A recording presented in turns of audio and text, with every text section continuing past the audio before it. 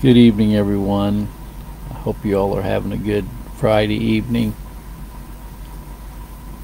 God always puts someone in your life that is a thorn in your flesh. He's put a person in my life that absolutely hates my guts. And the person is probably one of the most angry, hostile Bible deniers I've ever met to this date, and he dishes out whenever I give scriptures that show that God has authorized evil, God has created evil. Isaiah 45. Is there not evil in the city, and the Lord hath not done it? And even the wicked are created for the day of evil. When I point out vessels of wrath fitted for destruction, and I point out all the other scriptures that show reprobation, he gets so angry. He says, I'm an old man preaching false doctrine. He'll be glad when me and my son are dead. Okay, that's what he says. And yet he says he says he's not an Arminian, and he says he doesn't believe in free will, but he comes against all the scriptures like the Arminians do that show that God is sovereign over evil. I always ask the same question to people. Who created Lucifer? Who created him? And Lucifer was created a non-elect angel. If God had wanted to create Lucifer as an elect angel, he would have created him as an elect angel. The Bible says, the children being not yet born, not having done any good or evil, that the purpose of God according to election might stand. Jacob have I loved, Esau have I hated. And yet he tells me I'm taking all these scriptures out of context when I'm just reading scripture. Just reading the scriptures. I pointed out the fact that God is the one that hardened Pharaoh's heart. He said, for this very same purpose have I raised thee up, that my name might be declared throughout all the earth. Who raised Pharaoh up and hardened his heart? And yes, God is holy, righteous, and just. He says God is holy and without any sin. I never call God a sinner. I said God authorized sin. That's what I said. He is over evil. He is not evil. He is over evil. And by the way, God does not have to keep his own laws that he has prescripted for his creation to keep.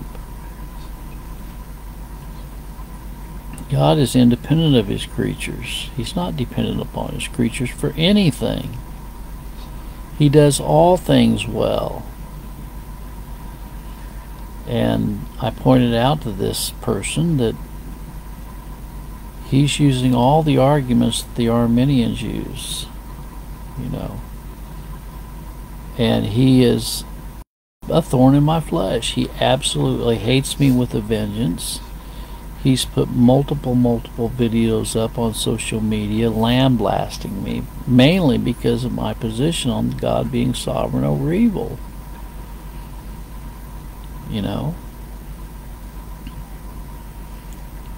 Is there unrighteousness with God? God forbid. Can the thing say to him that formed it, why hast thou made me thus? And then it goes on to point out that God has created vessels of wrath fitted for destruction, and he's created vessels of honor. And he's in total denial of this. He can't accept this fact. Well, why am I pointing this out? God is always going to bring people into your life that are going to hate you with a vengeance. And we're commanded to love our enemies. Okay? And that's hard to do, but God, being gracious to me, will cause me to love this person who hates me so much and is a thorn in my flesh. God will cause me to love him anyway. Okay? I wish no evil upon this person, even though I adamantly disagree with his interpretation of Scripture. You know.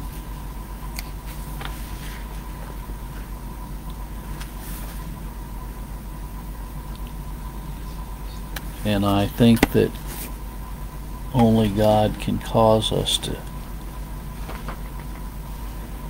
you know, say the same thing that Christ says. What does Christ say? Father, forgive them, for they know not what they do. He doesn't know how deeply he's hurt me by his unkind comments. And I've probably made some unsavory comments to him. It's real easy to get in the flesh over these things, is it not? So, anyway.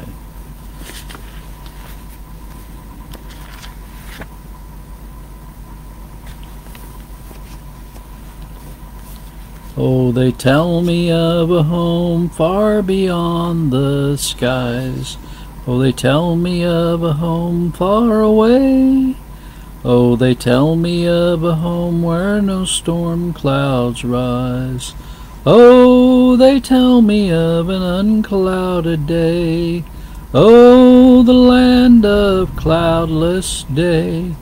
Oh, the land of an unclouded sky. Oh, they tell me of a home where no storm clouds rise. Oh, they tell me of an unclouded day. Oh, they tell me of a home where my friends have gone. Oh, they tell me of that land far away, where the tree of life eternal forever blooms, shed its fragrance through the unclouded day. Oh, they tell me of a king in his beauty there, and they tell me that mine eyes shall behold, where he sits on the throne that is whiter than snow, in the city that is made of gold. Oh, they tell me that he smiles on his children there, and his smile drives their sorrows all away. And they tell me that no tears ever come again in that lovely land of unclouded day. Oh, the land of cloudless day. Oh, the land of an uncloudy sky. Oh, they tell me of a home where no storm clouds rise. Oh, they tell me of an unclouded day.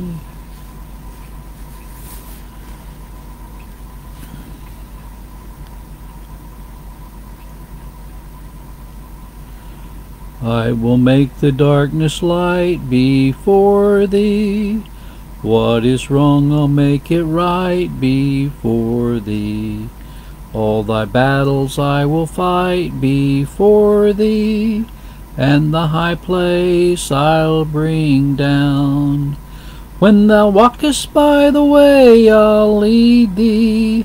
On the fatness of the land I'll feed thee, and a mansion in the sky I'll deed thee, and the high place I'll bring down. With an everlasting love I'll love thee, though with trials deep and sore I'll prove thee. But there's nothing that can hurt or move thee, and the high place I'll bring down. Although Satan in his rage would tear thee, and with all his winning arts would snare thee, even down to thine old age I'll bear thee, and the high place I'll bring down. I will make the darkness light before thee. I will make the crooked straight before thee. I will spread my wings protecting over thee, and the high place I'll bring down. When thou walkest by the way, I'll lead thee. On the fatness of the land I'll feed thee, and a mansion in the sky I'll deed thee, and the high place I'll bring down.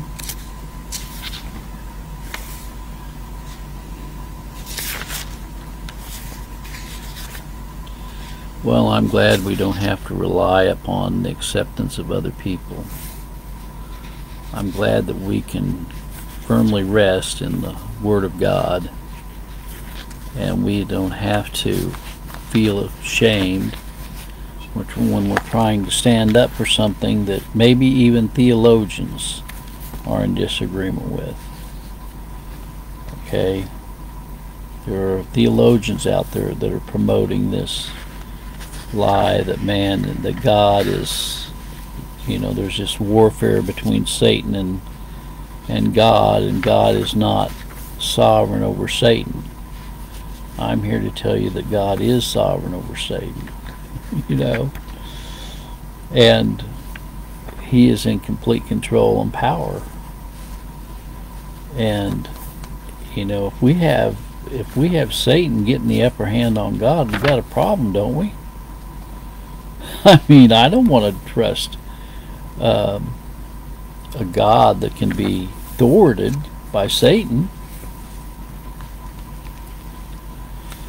When the toils of life are over, and we lay our burden down, and we bid farewell to earth with all its care, we shall meet and greet our loved ones, and our Christ we then shall crown in the new Jerusalem.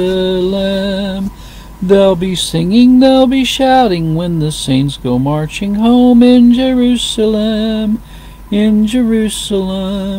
waving palms with loud hosannas, and the King shall take his throne in the new Jerusalem. Though the way is sometimes lonely, he will hold me with his hand.